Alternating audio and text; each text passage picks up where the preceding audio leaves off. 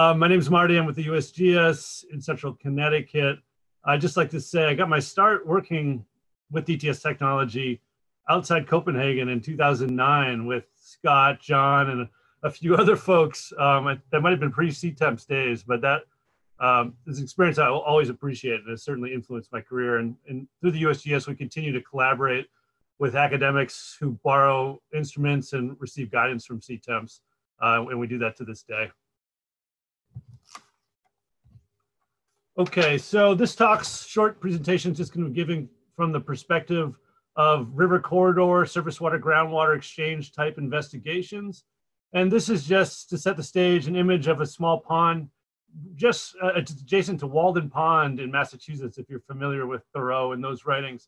But basically, this is a sand and gravel deposit. We expected that discharge would be kind of ubiquitous along this bank. You're seeing what happened, that the dam failed, this pond drained, and we came back a few years later to check up on our research site, and we see that essentially all the groundwater coming to this pond was coming out of one macropore that was formed where an old stump had been in the lake bed there, and you can see all the iron rich water coming out. And these are the locations that we don't want to miss, because it seems that groundwater surface water exchange is just inherently preferential in space, even in highly permeable sediments where you expect it to be more well distributed. Thankfully, there's a thermal signature, in this case to colder groundwater coming into warmer surface water. This is an infrared image, but this is the type of data we'd like to pick up with on a cable that's laid out along the bottom of this pond, or that most of the data I'll show you today were from streams and rivers. But the real key and what I want to hammer home here today is georeferencing of this cable, because it might be clear to you if you've worked with this type of instrument before, or paid attention to the talks today, that the data are not inherently spatially referenced. Okay, so you're pulling out your cable, you collect data, and hopefully you see something interesting. See the plot in the middle of the screen there is temperature over time by distance over a kilometer. Those vertical blue bands are actually groundwater seeps or springs that are kind of consistent cold spots over time. But we don't know where on the Earth's surface that is. What we really like to do is get to like a plot on the right and see is that's an ortho image that has data plotted. It's condensed over time. So we're seeing mean temperature. We've got dots that indicate the standard deviation or the variance of temperature, because groundwater tends to buffer inherent changes in stream temperature. So that helps us locate these preferential zones of groundwater discharge, but we need to georeference that cable. Another thing you can do with fiber optics, I think this was spoken about earlier, is you can wrap it around a core and increase that apparent resolution in the vertical. So going from something like 0.5 meter to 1 centimeter in the vertical. In this case, we're heating up some of these vertical profilers we put down into the stream bed to pick up on flux rates and different types of sediment with depth. Again, georeferencing is quite important. So how are you going to do it? I mean, you can buy a cable that has a marking on the jacket that indicates kind of distance along the stream that you can then reference to a known point. Sometimes a handheld GPS, and these have gotten better over time, is good enough. I mean, if you're putting it down the center of a stream and you're just trying to get kind of a rough picture of what's happening, a handheld GPS might be enough, or you may need to survey these points in with an RTK GPS, or in this case, a total station, as shown there in the image. So it really depends. The conceptual model here shows some very discrete groundwater discharge that trout are utilizing at the 10 centimeter scale. In that case, we might need to get pretty precise with our spatial referencing. The data on the right shows a fiber optic cable laid along a bank on a trout stream, and you can see there's differences between the right bank and the left bank, even though the stream is only 4 meters wide. Again, those vertical bands tend to indicate groundwater discharge points that the trout may use to spawn. So another example here is where we've got a cable just zigzagged all over the place. You can see that red line. This is a permeable reactive barrier that's intercepting phosphorus discharge to a lake on Cape Cod, Massachusetts. And we've interpolated data between where the cable is laid. Again, if we know where those turn points are and we pull that cable straight, we can interpolate that data over space, but we need to know where those points are And we'd like to do that rather quickly, potentially in the field to help guide sampling in kind of quasi-real time. So just to take a look at what this data is showing us, you can see that permeable reactive barrier is that thin red box. This is in the evening, and then the next morning as the lake cools, we see these pockets. We're often anomaly hunting. In this case, it's indicating these preferential groundwater discharges that in this case happen to mostly be going around the permeable reactive barrier instead of through it. But that's a different issue. So to help us process this data and really kind of do it quickly in the field as the data is coming in, as well as kind of run some simple statistics that may indicate preferential groundwater surface water exchanges and other aspects of your data you might be interested in. This GUI is applicable to other types of applications beyond the river corridor. We've got this DTS GUI that was released earlier this year. This is free software. I won't read off all these points to you, but it's based right now around the Silixa and Oryx instrument files. So it'll bring those files in, kind of aggregate them, and then you can trim the data, as I'll show you in a couple of screens here, in space and time, create subsets of the data that you might be able to work with, bounce them out in ASCII files and work with them in other programs quickly.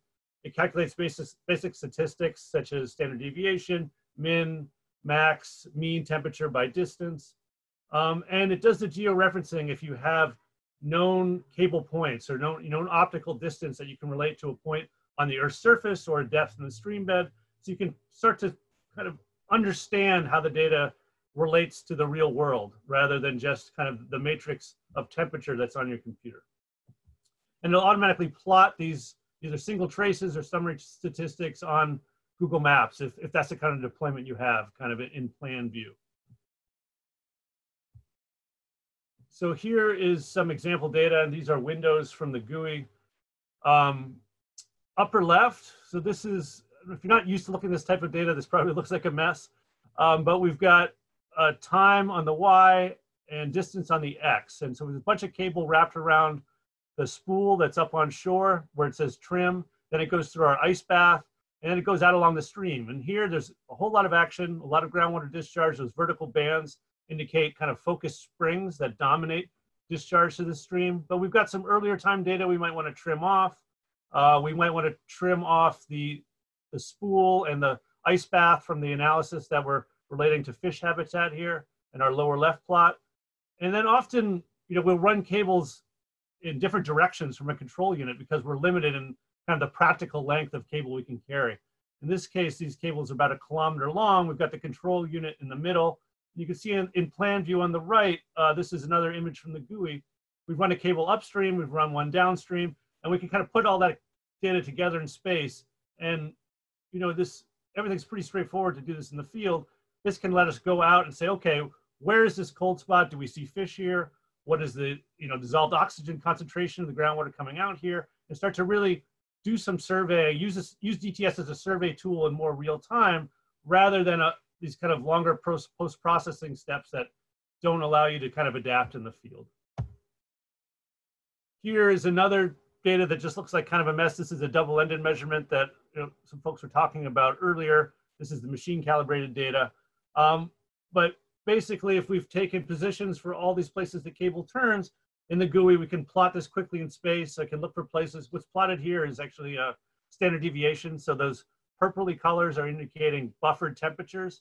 And this is endangered dwarf wedge mussel habitat, and they tend to cluster around seeps. And this allowed us to find some mussel beds that we didn't even know were there pretty quickly and able to plot up this kind of complicated cable deployment in the field. And you can also bring in your own base map. It doesn't have to be one of these kind of Google Map stock images. In this case, this is actually data generated by air CTEMPs along the East River in Colorado. This is part of a quasi training course in 2016, I believe. So we've got kind of a meander bend. You can see mean temperature on your left. We've got some cooler areas in meander bend. Standard deviation is lower there. We interpret that as a kind of cross meander bend hypertonic exchange. But this is basically a 3D model generated from the drone imagery that we're able to plot this data right on in space quickly, all within the GUI. And I will leave it there so that the URL to download the software, it's standalone, is listed there, as well as my email. So feel free to reach out if you want to discuss this. Again, this GUI is kind of based around working with instrument calibrated data. And I know a lot of folks on this call may be calibrating their data outside of the instrument files using the raw data. And I think that's great, depending on the application. And we're working on an update for this where we can bring in, instead of the instrument files, a more general file format that might come out of like the CTEMPs GUI in MATLAB that could then be dropped right into here. So that's it. Thank you.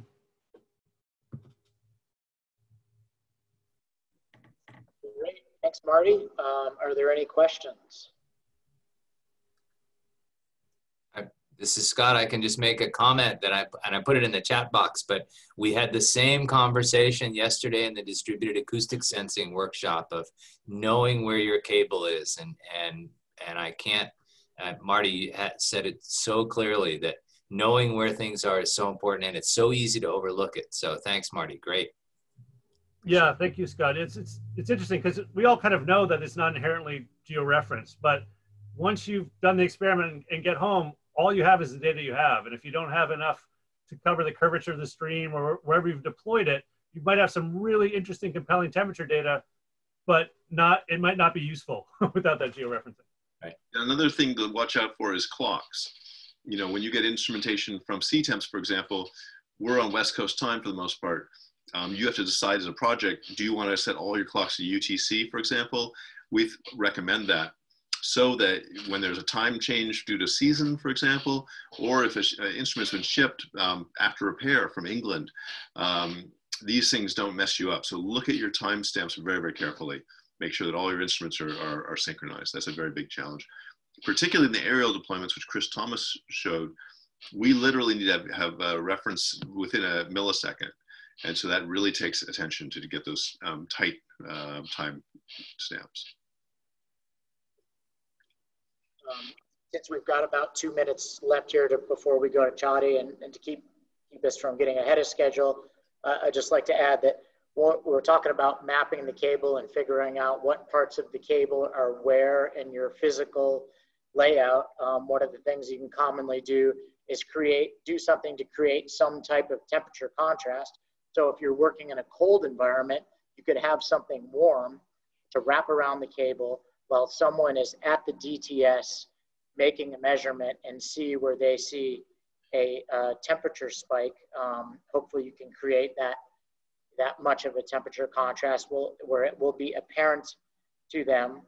And then it can be noted at what distance on the DTS, what distance on the fiber that location occurs at as you see it along the X scale in the data. But someone also mentioned that some fibers have the distances marked on the fiber themselves. So it's a good idea to use both of those types of referencing